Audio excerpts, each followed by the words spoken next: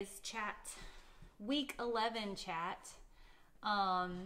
We are obviously getting really close to the end, but today or this week we're like I said before, we're not really learning anything new. It's really just trying to reinforce certain mindset, your attitude towards things, and then of course keep practicing those habits and fine-tuning your systems that you put in place these past 10 weeks. So in week 11 though, we start out talking about the importance of accountability. We all know that it's super important to stay accountable to something so you don't give yourself an excuse, and creating that support system that keeps you accountable. So like the people that you are around the most, or who you're going to be like the most.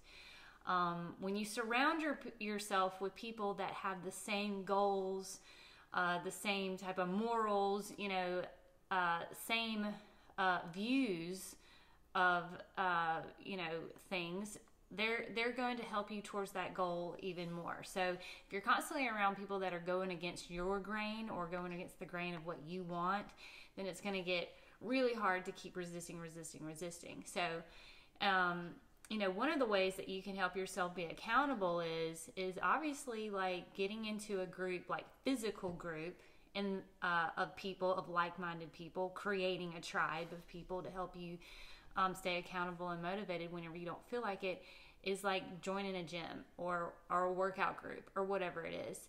I'm a coach at Versus. Lots of our clients have been through Versus, or members of Versus and Versus classes. But I think the biggest part about being a member of Versus gym, and or any gym like that, you have people that like come together on a regular basis, is the camaraderie and the accountability. So like if you don't want to work out that day, your friends are going to show up, and they're probably going to talk you into doing something that you wouldn't have talked yourself into doing by yourself. So it's really, really important to surround yourself with those like-minded people, those people that are going to call you out whenever you're not acting towards your goals and what you say that you want, that type of stuff. So that's really important. That's the first part of this week's lessons, was the importance of accountability. But next, I think tomorrow is another good lesson, and it's a perspective that I think a lot of people have a problem like switching their minds about. And we ask the question of, why do you work out? So are you working out to burn energy? Are you just thinking, I need to burn X amount of calories type of thing? Or are you working out to make yourself a harder human to kill? Are you making yourself stronger? Is that the goal in mind whenever you go into a workout? Because the worst thing that you can do is be complacent in that situation, or in a workout, when you have a goal to change your body composition, but you're not willing to go that extra mile or that extra effort that's going to be required to change that body composition. I see it all the time, especially with, particularly like women. They want to have an athletic looking body, but they don't necessarily want to lift weights because they think they're going to get man muscles. Or they may try to do a certain workout class, and it's great for burning energy, it's great for just getting your blood flowing and going, but they get down on themselves whenever they don't get the more athletic looking body than what they thought that they should be for doing that type of workout. So now in week 7, if you remember those lessons, we went over the difference between aerobic versus anaerobic and type of exercise, and what those type of exercises give a certain body composition. And so, don't fall into the trap of trying to think of exercise or workouts as a reason to burn energy where you can eat a cupcake or something like that. Or worse, if you're like, oh, I totally blew it this weekend, I'm going to do an hour of cardio every single day this week, or an hour and a half, or whatever it is, like punishment workouts. Like, that's the worst type of perspective that you can have going into it, because it creates this negative feeling about exercise. And exercise is meant to make you feel good. It's meant to fortify your body. It's meant to strengthen your muscles, your tissues, make everything work stronger. So if you can go into a workout thinking like, I'm going to make myself stronger today, you know, where I'm going to push just a little bit further than I would have in the past, that's where changes start to happen. You start training or I like to call it training rather than working out. Like, I'm training to make myself stronger. I'm training to make myself faster.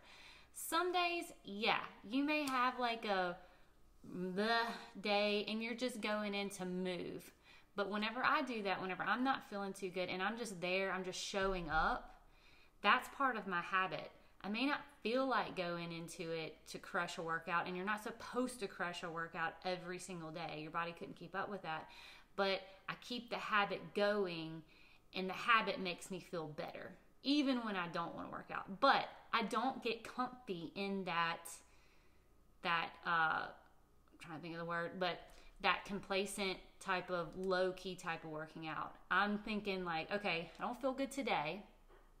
I'm going to do some kind of recovery workout so that I feel good tomorrow and I can crush it. You know, I don't go into a workout thinking like, I'm just here to burn some energy. You know, I'm just here because I want to eat pizza or whatever it is. You know, if I'm going to eat pizza, I'm going to eat pizza. Or if I'm going to eat a cupcake, I'm going to eat cupcake. And I'm not thinking about punishing myself for it. So that lesson is kind of all about just that perspective of answer the question of, why do you work out? Do you enjoy to work out? And if you don't enjoy working out and exercise, then you're doing the wrong type of workouts. Because anytime something feels like a punishment, anytime something feels like it's a negative, you have to use your willpower bank to make yourself do it. Personally, I love training. I love working out. And so when I'm in a bad mood, I know if I just show up and do something, I'm going to feel better. And so that's part of my habitual pattern every single day is showing up, doing something. But then once I get started into it, I'm probably going to push myself a little bit harder. So like for ladies, you know, my message to you today, and even some guys, if you're in the gym, just kind of pumping out, you know, high volume, low weight type of stuff, and it's really just cardio, but you have the goal to have that athletic looking body or gain more muscle, then you're gonna have to get uncomfortable. Getting stronger and building muscle is not a comfortable thing. I'm not saying that type of like cardio or circuit training or something like that is a bad thing, because it's all good. Like, all exercise is good. Like, I am a total cheerleader for getting up and moving, even if your moving is just walking, like what we talked about before in week 7 when we talked about making a habit of movement. You know, that's where you need to start. But you need to think to yourself, like, I've got to keep pushing myself a little bit further, because it's not supposed to get easier. You just keep getting better because you're getting stronger, because you're getting faster. So if you're at a plateau of, you know, strength, speed, body composition changes, anything like that, that means a variable needs to change, and you need to push just a little bit further.